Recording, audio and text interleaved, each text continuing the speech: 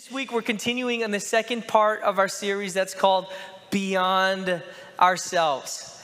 And this series is about going beyond being self-focused, and it's about serving others. And why I love that we're doing this in the summer, because honestly in the summertime it's so easy to get focused on our schedule. It's so easy to get focused on what we want to do and all of the things that we have to accomplish that we sometimes forget about other people.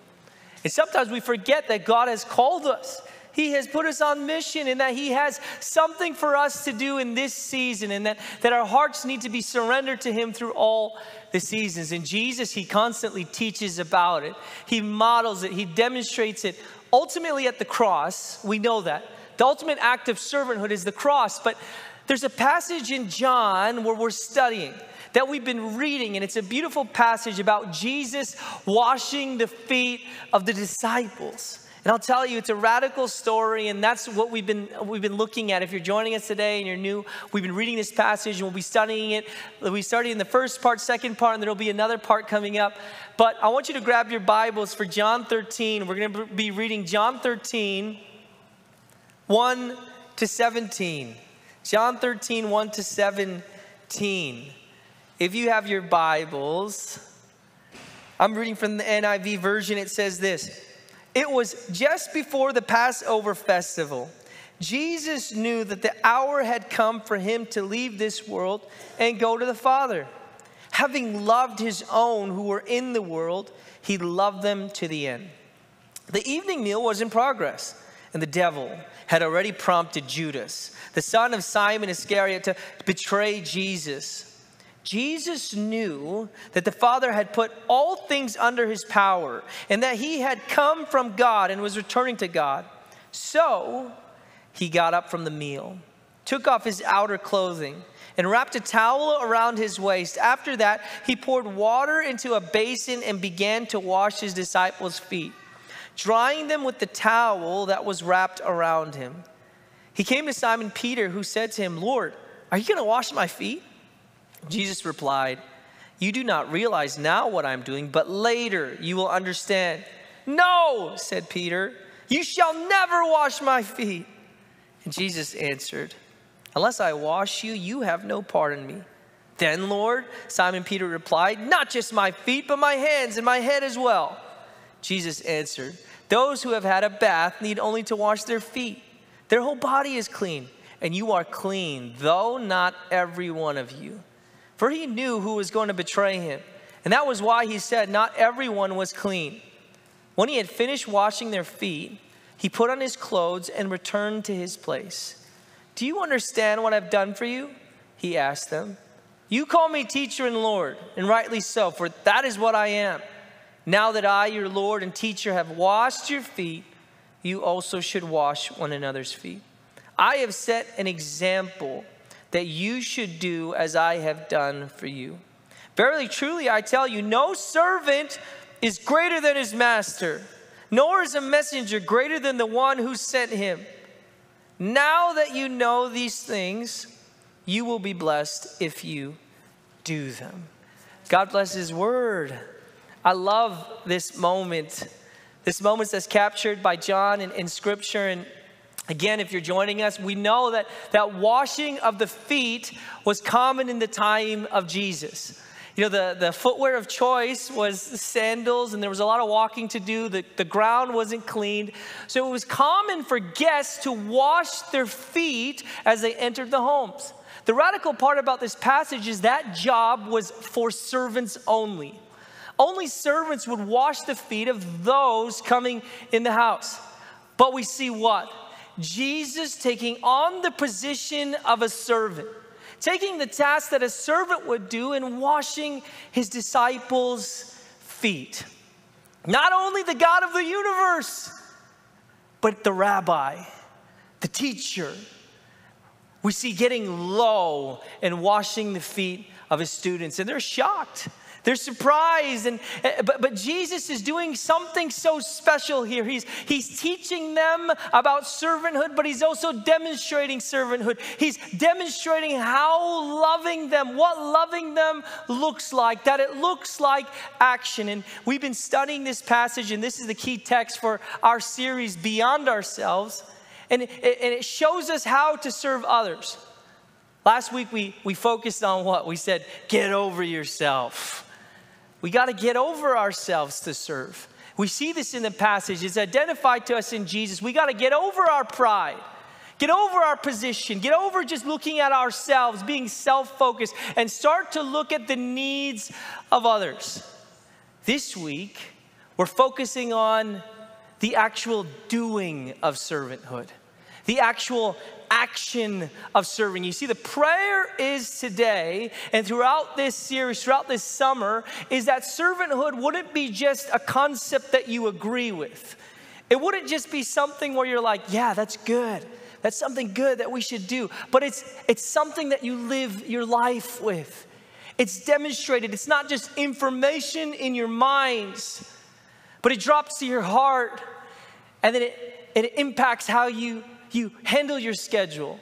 It impacts how you relate to your neighbors. It moves from your hands to your feet. You see, as God gives you his heart, as the Spirit opens your life and leads you to others, may we be the ones who then do the work. May we be the ones to do the work and take action in servanthood and be like Jesus, who took action. Why do we need to emphasize this? Why are we spending time on this? Well, because I have found this, that oftentimes there is a gap.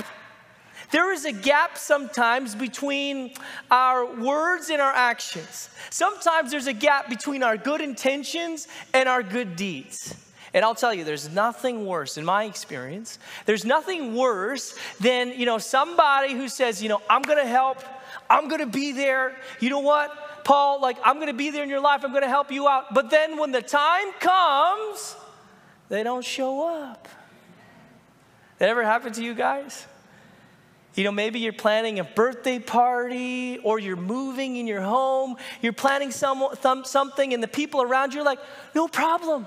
Go ahead, brother. Go ahead, sister. We're going to be there. You book the truck. You book the truck, you're looking at your phone like, where is everybody? Are they going to come? They don't show up. Or how about this? Sometimes you go through a life event and it's this, and you're thinking, man, this life event has happened. Maybe you have an accident, an injury, or you break up with the love of your life. There's just change in your life. And you're like, no worries, I'm going to be okay. I have people around me who say they love me. They're going to help me. And when that event happens, you're like, where did they go? That ever happened to you?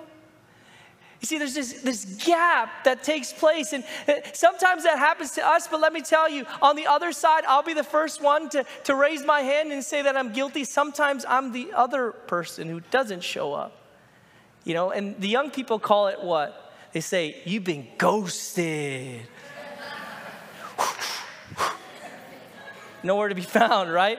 That's a little lesson there for a little hip culture. But anyways, yeah, see, we experience it, but if we're honest to ourselves, we look in the mirror, sometimes we're the ones who don't show up as well. But we have good intentions. We want to be those people. We say in our heart, I'm going to show up, brother. I really believe that. But then busyness comes. Our schedules conflict. Something happens, and we don't do the work of serving. And you see, as followers of Jesus, we need to close the gap. That our words would be aligned with action. That as followers of Jesus, that everything we say, we do.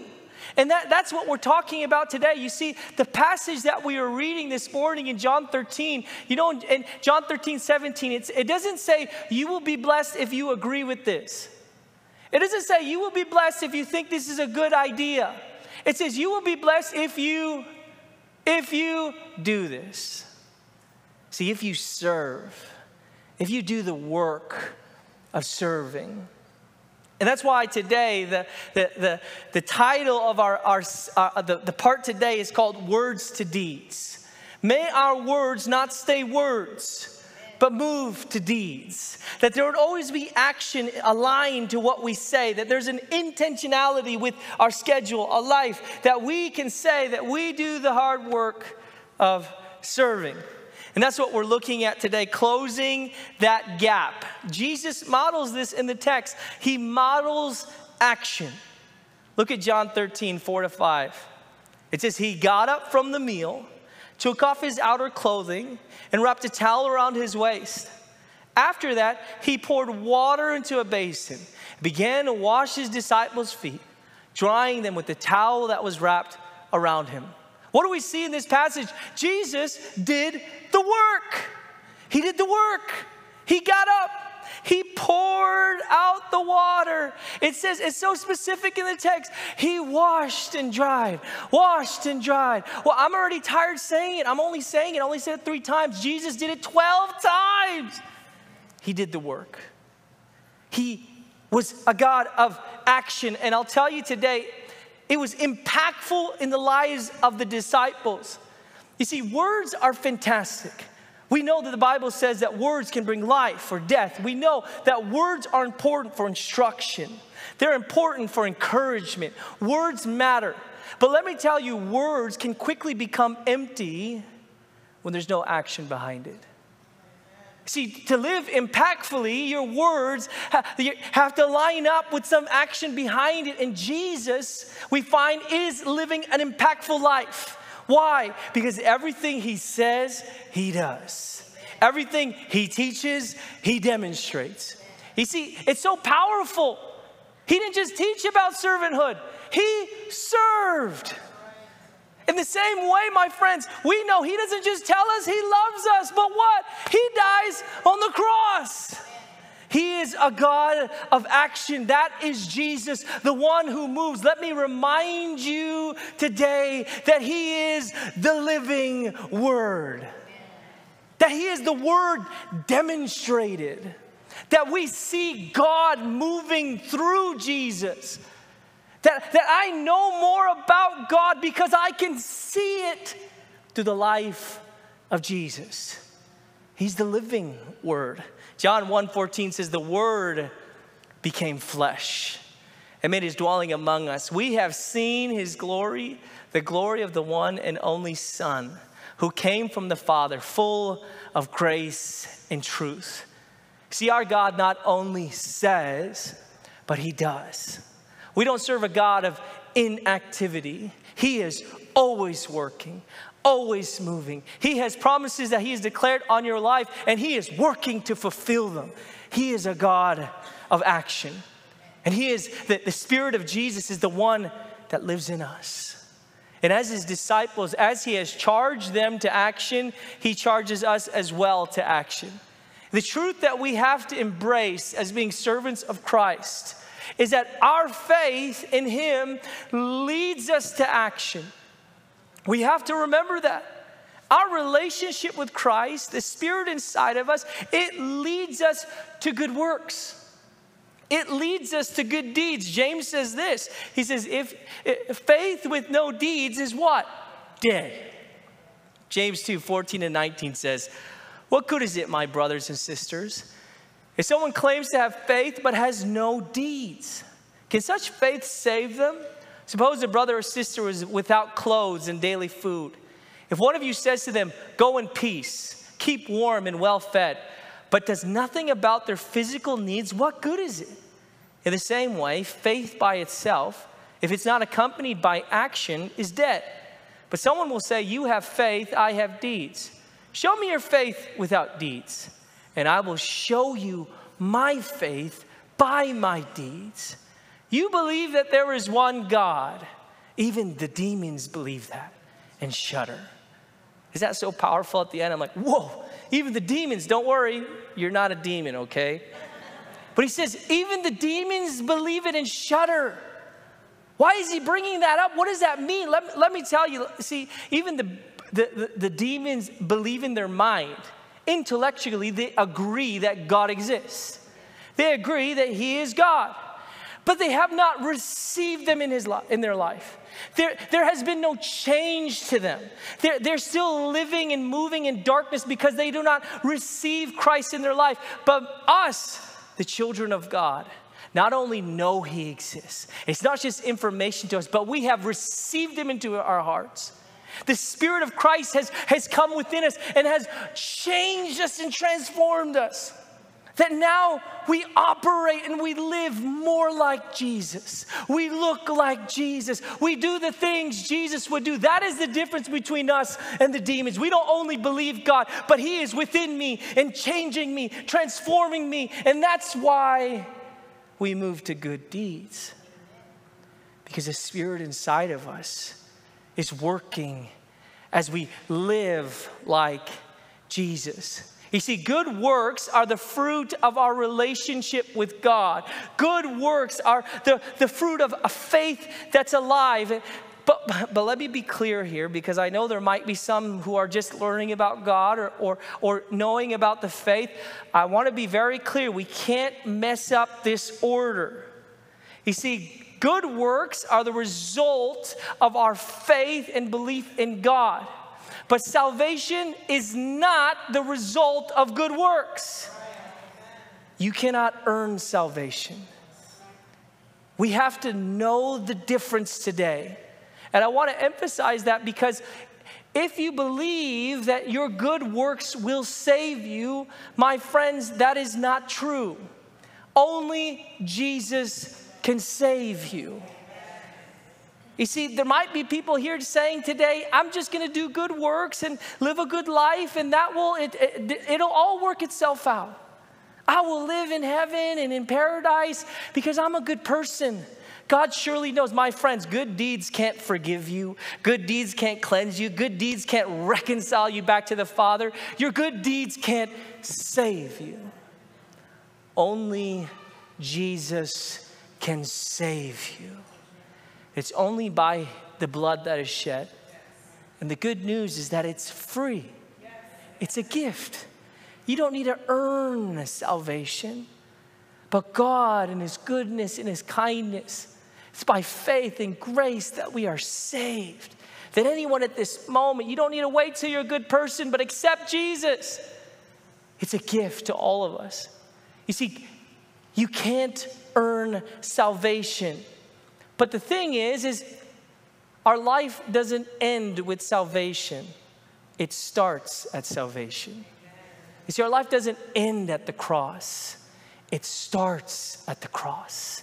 And once we receive him in our life, we're a sinner. We accept him into our life, and we're saying, God, renew my heart, renew my mind. And the Spirit of God sanctifies us. The Spirit of God transforms us. We become more like him. Then what? Good deeds start to flow out. Good work starts to flow out as he equips us. And that's what it says in Ephesians. Ephesians 2, 8-10 says, for it is by grace you have been saved through faith. And this is not from yourselves. It is the gift of God, not by works, so that no one can boast. For we are God's handiwork, created in Christ Jesus to do good works, which God prepared in advance for us to do. See, my friends, God doesn't just want you to feel the goosebumps of his love, but he wants that love to transform you, change you, shape you, compel you to make a difference in this life. I want to remind us today, we are the children of God. We are the set apart ones. We have been commissioned by Christ, equipped by him to do the good work in this world. We are the chosen ones. We are the workers in the field. That is who we are, and that is what Christ empowers us to do. And it's important today as a church, we always have to remind ourselves that we don't just preach the gospel, but we live the gospel. That everything that we say, we obey. That the word of God that we tell others, we also follow it ourselves. That there's no gap between our words and our deeds. And Jesus, he teaches The disciples at the time, you got to remember, the Pharisees, very religious, knew the laws, knew all those things, but yet there was a gap. They knew the law, didn't follow it. And Jesus warns the crowds, he warns the disciples, don't be like them. He calls them hypocrites. He says, don't be like them. Why? They don't do what they say. He says this, Matthew 23:4. They tie up heavy, cumbersome loads and put them on other people's shoulders, but they themselves are not willing to lift a finger to move them. These are the religious people. These are the ones who know God. There's a gap. And that's why I want to encourage us today and remember that it's so easy for our faith to fall into inactivity. It's so easy for this gap to grow in our life, but we have to remember that a faith that is alive is one that's working. It's one that's doing, and it's doing it with Christ. Our faith leads us to action. So I want you to turn to your neighbor today and write this in the chat. Say, do the good work. Do the good work. Do the good work. You got to do it. How do we put this into practice? Putting it into practice. What do we see that Jesus models for us? What is it that I want to encourage you in today? The first thing I want to tell you is this. Moving to activity requires this. That we take every opportunity to serve, to act, to act in people's lives. We have to be the ones that are proactive. That as an opportunity comes up to serve, take it. Take the opportunity. Take every opportunity. In the passage of Jesus, we see that as he sees an opportunity, what? Jesus takes it. It doesn't matter how low or how much he would have to give up, but he takes that opportunity. He doesn't let the moment pass, but he does the work. We established in the first part of our series, we all have needs, right? Your neighbor to your right and to your neighbor to your left, they got stuff going on. We all got stuff going on. And you would be, oblivious if you didn't know that people have things going on in their life. It's not just us who have things, but everyone around us has things going on. So as we are looking for the needs, we have to know that when they're presented to us, take the opportunity. Take the opportunity to fulfill it. Don't let that moment pass. Especially, my friends, yes, pray about it, but let me tell you, especially if it's in your capacity, if it's in your ability to meet the need, meet the need. Meet the need. I'm reading this passage about Jesus, and he's teaching about servanthood, and we realize Jesus doesn't ask his disciples, hey guys, you wash his feet, you wash their feet. I'm going to teach you about servanthood today. But what? He does the work. He takes it upon himself. He meets the need. And I want to encourage you today, I love prayer. I believe prayer is one of the best things that you can do for anyone in your life. To go before God and to petition to a living God, to move on the behalf of someone else. There is nothing like that. And that is one of the best gifts you can do for anybody. I love it. But let me tell you, on the other hand, I think sometimes the church is guilty of using prayer as an excuse for inactivity. See, sometimes we're able to meet the needs, but then we turn to God and say, God, you meet the need. And I want to open our minds to remind you, you are equipped by Jesus, and that you could be the answered prayer. If someone's praying for something, it could be that God is sending you. So if you have it in your capacity and your ability to meet the need, meet the need. You see, sometimes it comes, but it's just too inconvenient for us to do it. But take the opportunity. Instead of asking for God to intervene, obey God's instruction and direction to help the person in need. See, what do I mean by this? If someone in your life needs a job, and you know a couple people, connect them. Work, help them out. If you take the opportunity, if you, my friends, are gifted with building stuff, thank God for you. If you are gifted in that way, take the opportunity, help your neighbor, fix their fence, You see them struggling? That's me. Come help me, please. Take the opportunity. My friends, if you are blessed with resources and someone comes up to you and is like, man, I don't know, we're just going through a tough time right now. Yes, pray for them, but give to them. Take the opportunity. We have to know that just as Jesus was sent to the broken world, when Jesus, before he goes in a sense, he says, I am then sending you to the broken world. Remember that in John 21 to 22, he said again, Jesus said, peace be with you. He's talking to the disciples and he says, as the Father has sent me, I am sending you. And with that, he breathed on them and said, receive the Holy Spirit. Isn't that so powerful? You see, we could be the answered prayer that God is sending to our neighbors. We have to take the opportunity. And when, even in the Old Testament, when Moses was talking to the people of God in Deuteronomy, when he was encouraging them, he was reminding them, hey, you're the solution to the poor. He was reminding them, hey, you're the ones who should give to them. Don't be tight-fisted. Don't be greedy. And he says this in Deuteronomy 15:11. There will always be poor people in the land. Therefore, I command you to be open-handed towards your fellow Israelites who are poor and needy in your land. He says, you're the solution.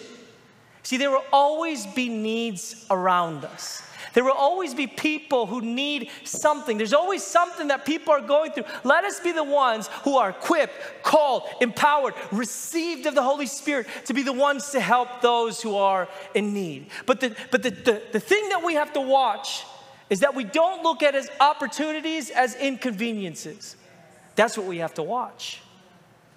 That we don't look at when people present their needs to us, it's an inconvenience. It's a disruption.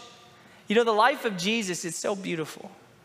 I'm reading through the passages of Jesus' life and how many people, how many needs are presented to Jesus. How many things he's doing. And he never looks at it as an inconvenience. I'm reminded of Luke 8, remember Jairus, the synagogue leader? He's like, Jesus, my daughter has died. Come help. And then after Jesus is tugged by the woman with the issue of blood, he's like, oh, heal me. And if I was Jesus, I would be like, oh my gosh, these people are so needy. My God, I'm on my way. Can I come back? So it's not like that. He doesn't look convenient. Their needs to Christ. He says, this is an opportunity to display who God is. This is an opportunity to display the love of God, the power of God. You see, I'm going to take this opportunity so that they may see who the Father is. And the challenge to us today is that when the needs are presented in your life, will you look at them as inconveniences, or will you say, this is my opportunity to show them who God is, to show them the power of God, to show them the love of God. This is my opportunity. This is how they will see the love of God and know that I am his disciple. Take the opportunity. We need to take it. So Galatians 6:9-10 says, let us not become weary in doing good. For at the proper time we will reap a harvest if we do not give up. Therefore, as we have opportunity, let us do good to all people, especially to those who belong to the family of believers. Proverbs 3:27-28. Do not withhold good from those to whom it is due when it's in your power to act. Do not say to your neighbor, come back tomorrow and I'll give it to you, when you already have it with you. My prayer today is that we would take the opportunities and people would see who God is. Through your life, through what you do, through the good works, that he would be glorified. Turn to your neighbor and say, take the opportunity. Write that in the chat. Take the opportunity, and what else? Be willing to give. Willingly give. You see, servanthood will cost you. We have to be generous with our time, generous with our resources, generous with our schedule, generous with what we have. See, servanthood requires us to be generous, or else we'll look at everything as an inconvenience. See, in the passage of in our passage, Jesus, he gave of himself. You know, he got low. He took the dirty work. He gave of his time, his energy, his effort, and we see it throughout Scripture. And ultimately, what? We see it on the cross. There is no greater love than this, that he lays down his life for his friends. God is generous. He literally gives all of himself. He lays himself on the line as servants of Christ. We are generous. We are generous with our resources, our time, our money, our effort.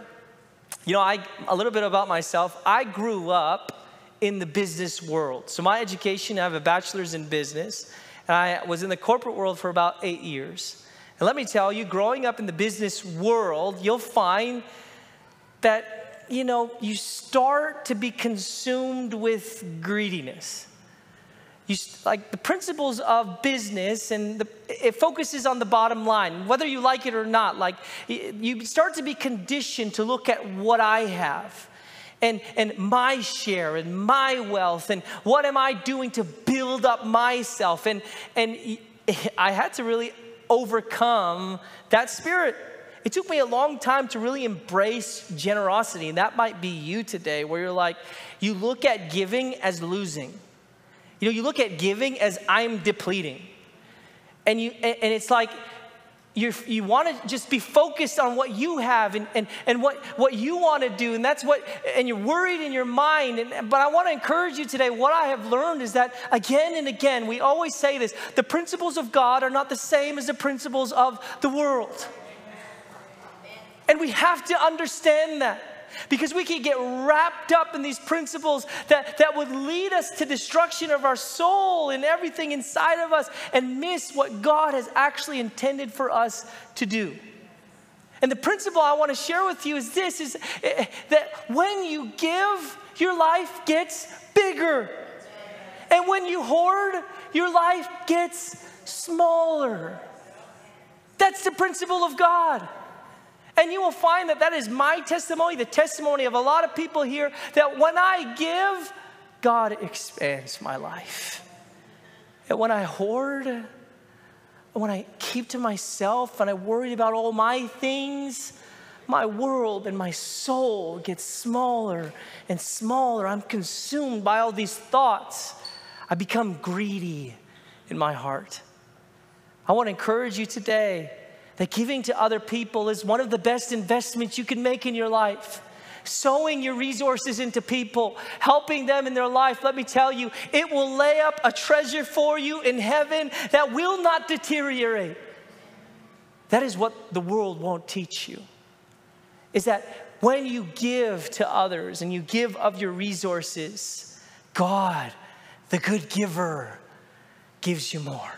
And he honors you. Yes, we need to be a good steward, right? We have to take care of our finances. We're accountable to everything that God gives us. But let me tell you, it's a problem when you're just all inward focused.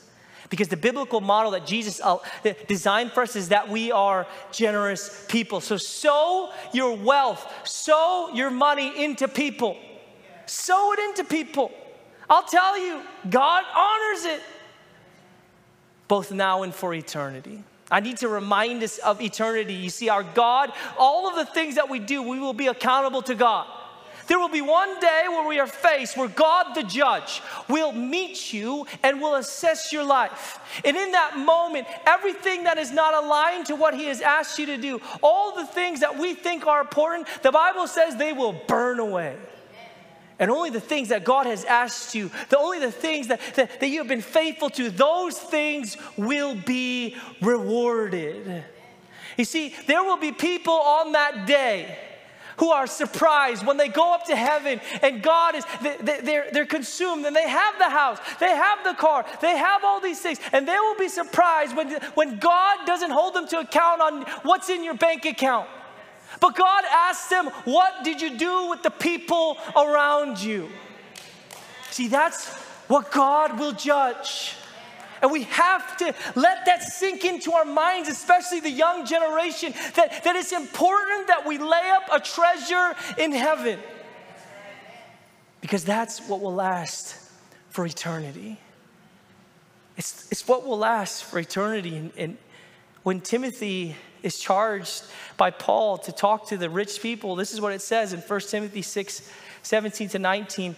Commend those who are rich in the present world not to be arrogant, nor to put their hope in wealth, which is so uncertain, but to put their hope in God, who richly provides us with everything for our enjoyment. Commend them to be good, to be rich in good deeds, and to be generous and willing to share. In this way, they will lay up treasure for themselves as a firm foundation for the coming age. Look at this passage. So that they may take hold of the life that is truly life. Wow. So willingly give. Your Father will reward you for all of eternity. But also know that He's going to take care of you here on earth. You know, because of your generosity, God is faithful to the generous. He's a good Father. What you sow here on earth, you will reap. I love the quote by Anne Frank. You guys probably know it, where she says, no one has ever become poor by giving. No one has ever become poor by giving. 2 Corinthians 9:6-8, we know that Paul says, remember this, whoever sows sparingly will also reap sparingly. And whoever sows generously will also reap generously. Each of you should give what you have decided in your heart to give, not reluctantly or under compulsion, for God loves a cheerful giver. And God is able to bless you abundantly, so that in all things, at all times, having all that you need, you will abound in every good work. That's the God we serve. So give cheerfully, my friends. Give with joy in your heart, knowing that the hand that you give, the hand that you use to give, is now positioned and open to receive from God. Give cheerfully, knowing that the hand that you give out with is now open to receive from God. That is the principle that we have to understand. It's like this with money, our time, our resources, our energy. Don't waste it. It's never a waste when you give it to people. You invest it in the lives of others. What you reap, you will sow. He is faithful. Proverbs 11:25, a generous person will prosper. Whoever refreshes others will be refreshed. You see, I know, and a moment of honesty, Champion Life Center, we're a generous church. I'm going to tell you that. We are generous. We are generous people. And I'm so proud to be a part of this house that we give. We're givers. We are. But the external pressures are difficult. That there are things that are working against us. And that's why I want to remind you here today, continue to be generous. Continue to do good. God is faithful. Continue to give. Continue to lay up your treasure in heaven. Remember, everything in this world will fade away. But God and what you do and what you're faithful to Him in, that will remain. So be generous. Turn to your neighbor, say, I am generous. And then now open your hand and say, yeah, I'm kidding. I'm ready to receive, and I'm joking. I'm generous. We're generous. You know, continue to what? Be a channel of blessing. Channel of blessing. Why? Because God blesses those who bless others. And it's like He'll continue to bless you when you give to others. That's the principle. The last thing we're going to talk about is this. Do it for God. The action in your life, do it for the Lord. Do it for him. Serve unto God. We need to know the reason why we're doing these good deeds, it's because we're being faithful to the Lord. It's because we're obeying his command. This is what Jesus said. He said to do this. And we have to remember that it's unto him that we serve. Why is this important? Because sometimes people won't appreciate you. Sometimes you won't get a thank you. Sometimes you'll meet a need in someone's life and they won't even acknowledge you. And you'll grow bitter in your heart unless you know why you are doing it.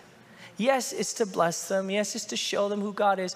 But ultimately, it's to please my master. It's so my life is living sacrifice to God. That my God is pleased with me. And we have to remember that everything we do it for the Lord. As his children, there's a passage that Jesus talks about in the end times. In the end times, there's God in Matthew 25, he will separate the sheep from the goats. I want you to read what he says about his sheep. Matthew 25, 34 to 40.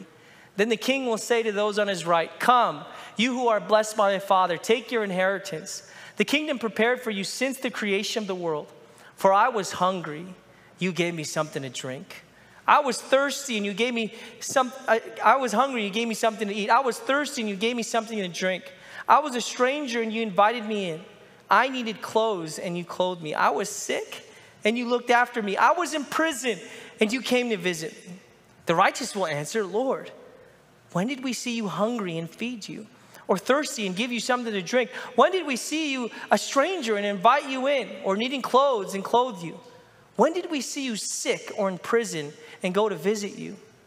The king will reply, truly I tell you, whatever you did for one of the least of these brothers and sisters of mine, you did for me. So do it for the Lord. Remember, the Lord sees, the Lord knows, the Lord is pleased. And I want to encourage some of you today who have been giving everything. I want to encourage you today you've given your life. And you're serving. Maybe someone hasn't said thank you, or maybe someone hasn't acknowledged you, and you're feeling defeated. I want to remind you that the Lord is pleased by your service. He sees, he knows everything that you have given, every dollar that you have spent. He knows it. He knows. Paul in Colossians 3, he's talking to the different roles in the household. Then he comes to the servants and the slaves, the ones who do the meaningless work, the hard jobs.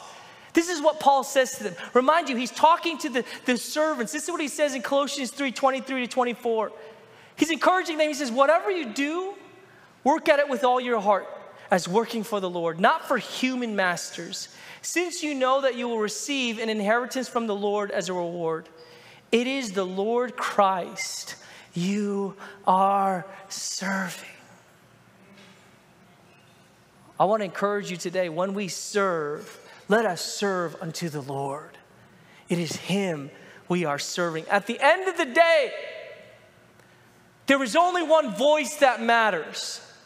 At the end of the day, there is only one opinion that counts, and that is the opinion of God. And we pray that on that day, he will say, well done, my good and faithful servant. So serve with all your heart. Do it for the Lord. I'm going to call the worship team up as I close. Today, my prayer is that we move from words to deeds. That we take every opportunity to be generous, to serve excellently before God. That we would go and remember we are the carriers of the presence of God. We are the called out ones. We are the children of the Most High. That we would remember that we are the light of the world. I want to leave you with this verse in Matthew 5, 14 to 16. It says, you are the light of the world. A town built on a hill cannot be hidden. Neither do people light a lamp and put it under a bowl. Instead, they put it on its stand, and it gives light to everyone in the house. In the same way, let your light shine before others, that they may see your good deeds and glorify your Father in heaven. See, how does our light shine? As we do good in the world. The good work that we are equipped by Christ to do in this life will bring glory to the Father.